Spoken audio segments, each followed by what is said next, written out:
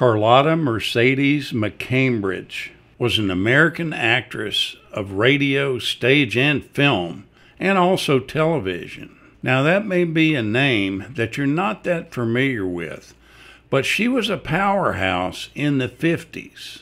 Orson Welles actually called her the greatest living radio actress that there was. She won Academy Awards for Best Supporting Actress, and she was also nominated for other roles too. She was born in Joliet, Illinois, and her parents farmed in that area. After she graduated, she went on to college in Chicago before she embarked on her acting career. In radio, she began her acting career during the 1930s while also performing on Broadway. In 1941, she played Judy's girlfriend in A Date with Judy. She played the role of a defense attorney in a crime drama broadcast on ABC from 1951 to 1952. She was in just a plethora of radio shows. She was in Lights Out, Inner Sanctum, Gangbusters, Murder at Midnight, Ford Theater, Alfred Hitchcock, and the list goes on in the radio area. She did real frequent roles on CBS's Radio Mystery Theater, and she was an original cast member of Guiding Light. From 1953 to 1954, she starred in a soap opera called Family Skeleton that was on CBS. Now, on television, she played Catherine Wells in Wire Service, a drama series that aired on ABC during the 1956-57 season, and that was produced by Desilu Productions. The story is about a group of reporters that work for a fictional trans-global wire service. In the Season 1 episode of the original Lost in Space series, The Space Croppers, in 1966, she played a character named Sibylla, the matriarch of a family of supernatural space farmers. Then there was the episode of Bewitched that was entitled Darren Gone and Forgotten, which aired on ABC in October of 1968. She played a powerful witch named Carlotta. Now remember, that is her real name, her given name. And she's a frenemy of Endora. Endora and Carlotta had made a pact at the turn of the century that their firstborn children would one day marry. When, according to the terms of the pact, certain celestial things happened, it was time for the marriage, and Carlotta disappeared Darren and pushed for Samantha to marry her coddled son, Juke, played by veteran character actor Steve Franken. Now, her film career just took off like crazy when she was cast as Sadie Burke opposite Broderick Crawford in All the King's Men.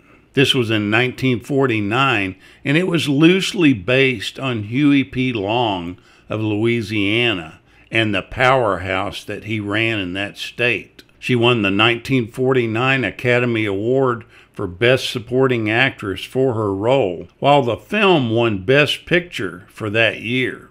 She also won the Golden Globe Award for Best Supporting Actress and New Star of the Year Actress for her performances. In 1954, she played in an offbeat Western drama called Johnny Guitar, and she co-starred with Joan Crawford and Sterling Hayden. Both Cambridge and Hayden publicly declared their dislike for Crawford. They actually labeled her as a mean, tipsy, powerful, and rotten egg lady. Then in 1956, she played the supporting role of Luz in George Stevens' classic Giant, which starred Elizabeth Taylor, Rock Hudson, and James Dean. She was nominated for another Academy Award as Best Supporting Actress, but she lost that year to Dorothy Malone in Written on the Wind.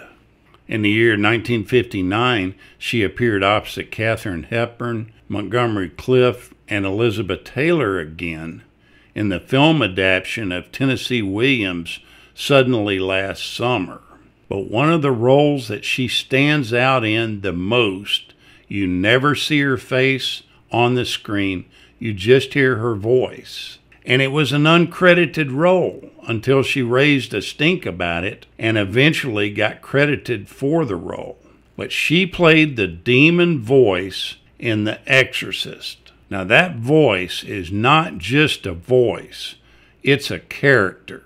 The sounds that seep out of that 12-year-old's throat, which was Linda Blair, are not of this world. They are pained and guttural and raw like an open wound. It's a voice that is full of ancient rage and disarming dry wit. Ultimately, it isn't really fair to say that her contribution to The Exorcist was merely vocal. Her performance made the demon an entity, something evil and angry that clawed its way out of hell straight into the little girl's body. Now, the details on how she actually did it are pretty interesting. She put herself through hell to achieve this performance. She actually broke her sobriety because she asked to be drunk on the set, and she had had a problem drinking and had been sober for a number of years.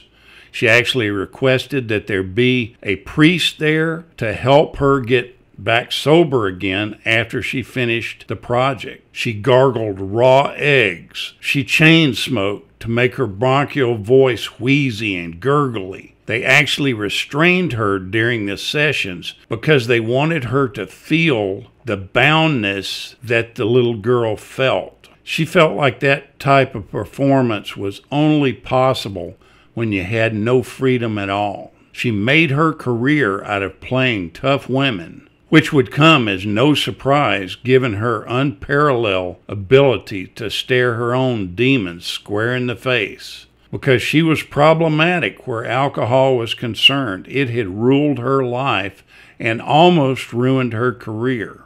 She was often hospitalized for her bouts of heavy drinking.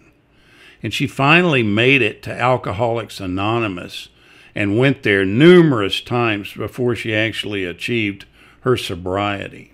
She spent the bulk of her remaining life trying to help other alcoholics achieve sobriety.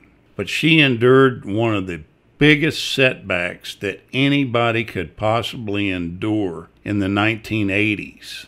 She had a son that was named John Markle, and he was a graduate with a PhD in economics. And he joined an investment firm called Stevens Incorporated, located in Little Rock, Arkansas. He worked there and was a futures trader, and he quickly rose through the company ranks. But in the fall of 1987, the company discovered that Markle had opened a secret account in his mother's name. Soon the company found out that Markle had been commingling the funds and charging losses to the Stevens House account while creating all revenue from winning trades to his mother's account. Her son Markle was shown to later have forged his mother's signature in actually opening the account. Once the company found out about all this misdoing, they put him on medical leave. Then they fired him from his position